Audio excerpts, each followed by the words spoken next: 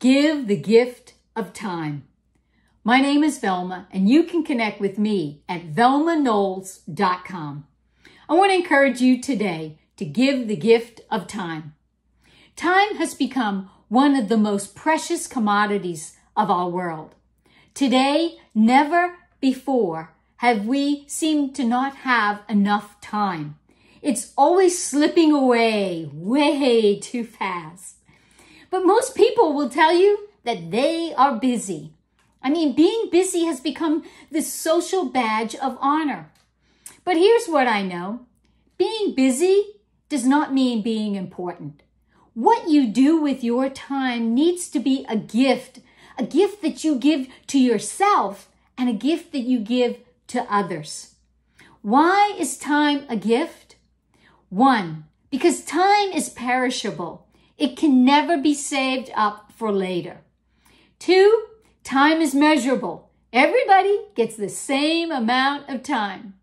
And 3, time is irreplaceable. Like you never get back the time once it's gone. Now you've most likely heard the saying, time is money, right? Yeah. Well, I don't know. Research says that time is more valuable than money. You see, you can always make more money, but you cannot make more time. So I want you to give yourself the gift of time this year. I want you to start with 3 basic things. 1, I want you to plan how you are going to invest your time on a daily basis. How will you invest it?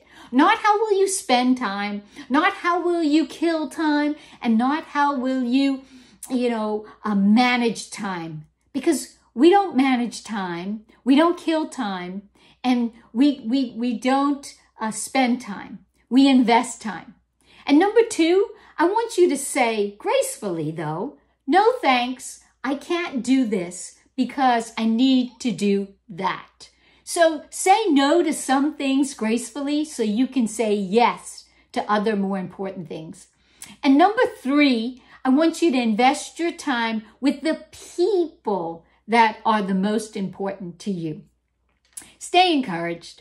Give yourself the gift of time because you will experience valuable moments that create invaluable memories. Here's to you living and leading your valuable life. My name is Velma. Thanks for watching. Take care. God bless.